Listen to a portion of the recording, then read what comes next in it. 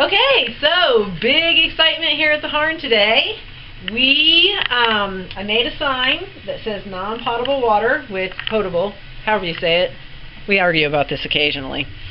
So this is non-potable water and it works. And we save every drop that we get out of that faucet, and we'll use that to rinse dishes maybe or something. So because that's non-potable water, we need a way to get drinking water.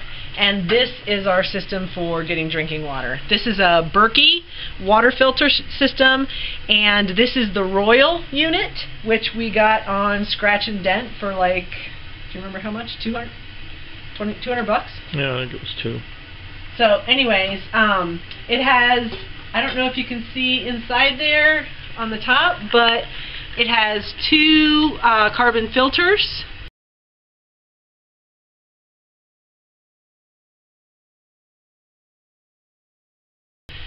And basically you can put 4 carbon filters in here to get a faster flow rate for filtering your water, but we don't use that much water here.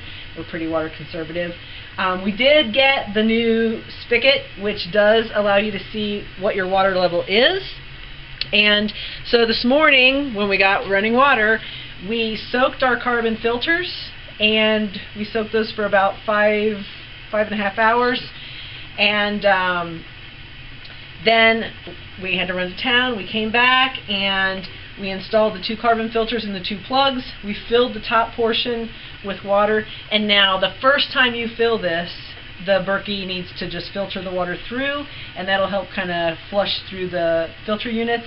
You dump that first load of water, and then after that we'll be able to fill this top portion and have good drinking and cooking water for and brushing your teeth water and things like that for our household use. But this water we can use for washing dishes. We also have now a running shower. We'll get to that in just a sec. Okay, we do have running water here also, but since I am fully clothed right now, I'm not going to turn that on to show you. But you can see there's quite a bit more water drop units here. And this thing is kind of like standing under a trickle of raindrops. But it has been a good place for me to shower and get cleaned up in the interim before we got running water. But we are going to do now our ceremonial removal of the camp shower because we have running water now.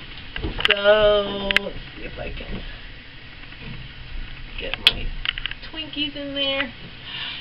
I can't wait to take a nice hot shower under real water pressure.